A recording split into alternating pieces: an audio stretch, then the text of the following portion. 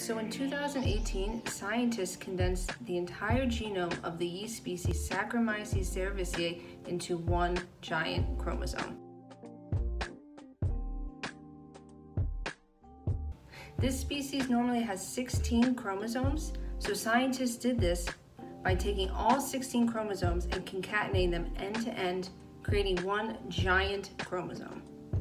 And so what was the result? It survived. And not only did it survive, but it was able to reproduce. And not just reproduce, but able to make viable offspring.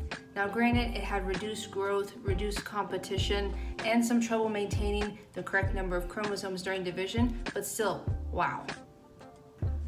Also, they looked at the transcriptional changes in the yeast. So basically the changes in gene expression, and basically they found that really nothing different was going on between the two. So what's the point of having 16 chromosomes when you could just have one chromosome? Okay, but before we get to that, let's look at some organisms that have extreme number of chromosomes. So here we've got this male ant with only one chromosome, and on the other extreme we have this butterfly with 224 chromosomes, which is the record number of chromosomes for a eukaryotic species that is not polyploid. It's a diploid. So let's go back and clear something up. What is polyploid? Polyploid is when an organism has more than two sets of copies of their chromosomes. Like for example, sugarcane, which has 8 copies of their chromosomes, which would be octoploid. And we're diploid, so we have 2 copies of our chromosomes in each cell. So anyways, back to the ant and butterfly. Is the butterfly more complex than the ant? Well, no. It's already well known that genome size is not correlated with complexity. So now let's consider both genome size and genome organization.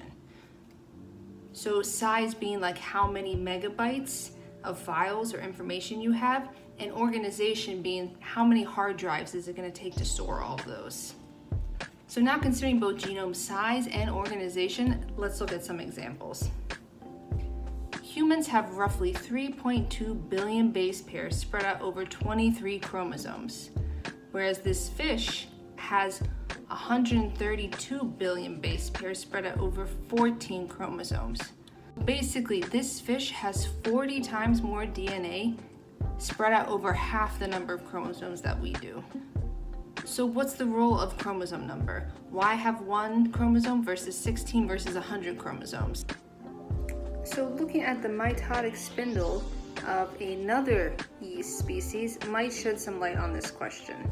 So just to clarify, the mitotic spindle is the fibers that will pull the chromosomes apart during cell division. So this other yeast species, pombe, has a similar number of genes to Saccharomyces, but only has 3 chromosomes. Remember, Saccharomyces had 16. So what is that about? Research has shown that pombe has a larger and more connection points for the mitotic spindle to latch onto and pull the chromosomes apart. Another interesting explanation could be that creating an additional copy of a chromosome can be a quick fix to being in a stressful or rapidly changing environment. So if you have a small chromosome to create an extra copy of, that's going to cost much less, like energy-wise, than copying 1 giant chromosome. On a completely different note, why is chromosome called chromosome? The word was first used in 1888, and it comes from the 2 Greek words chroma, meaning color, and soma, meaning body. So basically, color, body. Okay, but more so it means stainable body.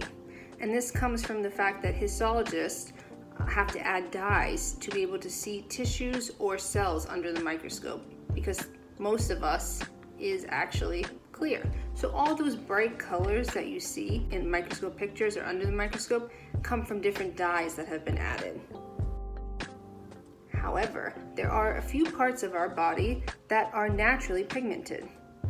One such example is the substantia nigra in the brain.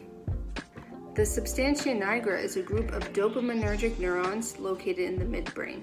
You probably heard of it because it's implicated in Parkinson's disease. This group of neurons has a black color because it has accumulated neuromelanins, which get formed from the metabolism of dopamine. So that's it for this video. Make sure to check the links in the description and hopefully see you next time.